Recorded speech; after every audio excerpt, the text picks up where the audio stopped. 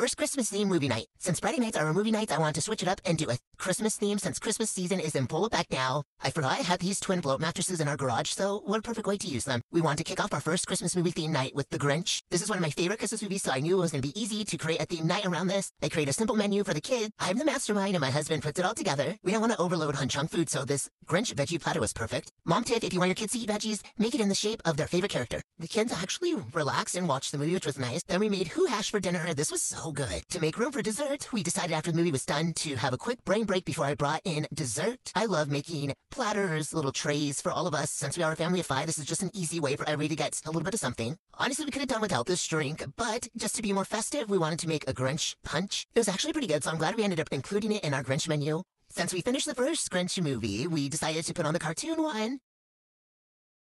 Well, we finished our dessert. Obviously, this is so fun. Which movie should we do next?